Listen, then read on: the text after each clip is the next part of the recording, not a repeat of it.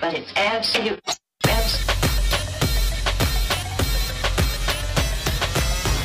Welcome to the No BS Marketing Podcast, where we cut through the noise and give you real, actionable strategies for growing your business without the fluff and without breaking the bank. Join us as we break down the marketing tactics that no marketer wants you to know and share tips that actually work. And now, here's your host, marketing expert, entrepreneur, and speaker, Joseph Haecker.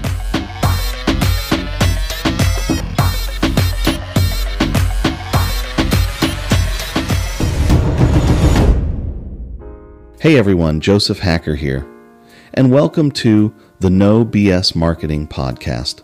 So, I've got a question for you. Do you have a marketing philosophy? Not just a strategy, but a true guiding philosophy that shapes everything you do in your marketing efforts?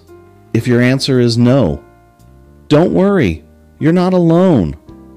Most business owners, and even a lot of marketers, get caught up in trends and quick hacks without thinking about the bigger picture. Today, I'm going to dive into why you need a marketing philosophy, how it guides your actions, and the massive impact it can have on your business. Before I go further, let me share a little background. I was fortunate to be mentored by the legendary John Pietro, former head of marketing for Wendy's. John wasn't your typical marketer. He had this uncanny ability to spot what others were missing. And if John were sitting with me right now, he'd be tapping his foot, waiting for me to stop talking and ask one critical question. What's your low-hanging fruit? Let me tell you a quick story. Back when John was running marketing at Wendy's, every other fast food chain was laser-focused on attracting new customers. But John? He noticed that most customers were walking out without ordering a full meal. Fries and soda sales were struggling.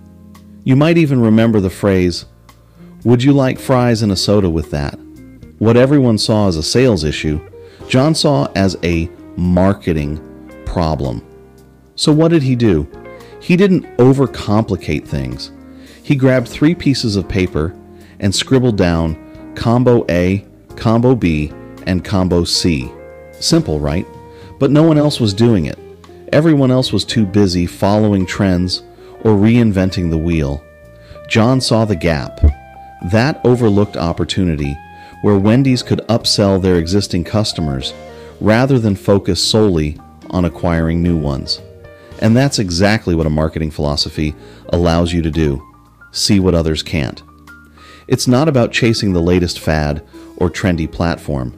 It's about understanding your customer journey and knowing where the opportunities really are. For me, I call it finding the gaps. The little, often simple strategies that most marketers overlook, but can make a huge impact. These gaps have helped generate multi-million-dollar revenue streams for the brands I've worked with. And they're right there, waiting for you too. So, where are the gaps in your business? What are the opportunities you're missing while you chase trends or burn money on tactics that don't work? Let's work together to find them. If this resonates with you and you want to dive deeper, visit my website at josephhaecker.com and check out my fractional CMO program. Let's get your customers ordering more of what you've got.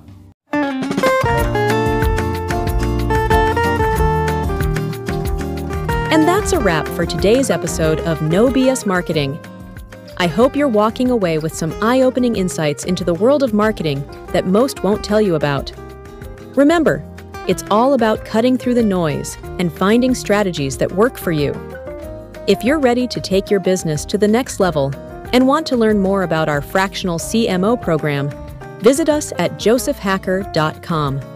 Let's create something amazing together. Thanks for tuning in. Catch you next time.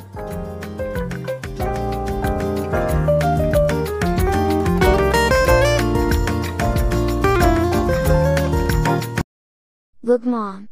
I made that.